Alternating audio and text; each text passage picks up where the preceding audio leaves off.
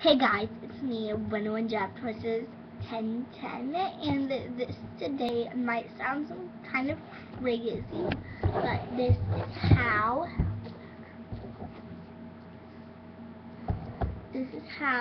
you make a horsey journal. Okay, so this is just basically holds all your information about your horse. So what you need is a notebook, preferably an old one or even a new one would be great. So you won't need a binder like I just showed you, some paper to custom decorate the front of it with the horse you have, or a drawing of the horse you ride. I drew the horses. This is my own science journal from this year because I switched classes. The worst teacher ever. It just says my name, and it says horseback riding. Sorry, I'm trying to do this covering my name. So it's horseback riding journal. And this is just my old science journal, and I've written in it every time I ride. I need to write in it. And then you just need a Ziploc trunk, a baggie, empty pens, pencils, scissors, binder clips, erasers. Can you give me those scissors? There you go. You need scissors.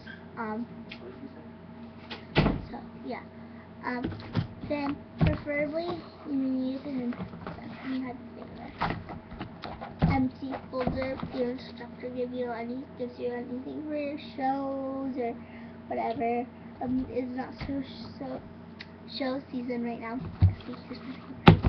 So I don't need them. So what you do is you put a hole, you put all your pens in like a quote says Ziploc bag, poke a hole through it. You put your three hole punched notebook in front of your folder, so you put your folder down first, your empty folder, like the first thing you want to do. You decorate your thing, I'm just going to leave it out because I need it out. And that's what you do. I hope you enjoyed this video. This really helps me keep track of what to do in my horse life, and it just helps me. And remember how I felt that day. See, let's just cover. Remember how I felt that day, and this is what you can write about each horse you ride. So, thanks for watching. Please comment, rate, and subscribe. And this has been 101 Cowgirl. Not 101 Cowgirl. 101 Draft Horse 1010. Thank you. Bye.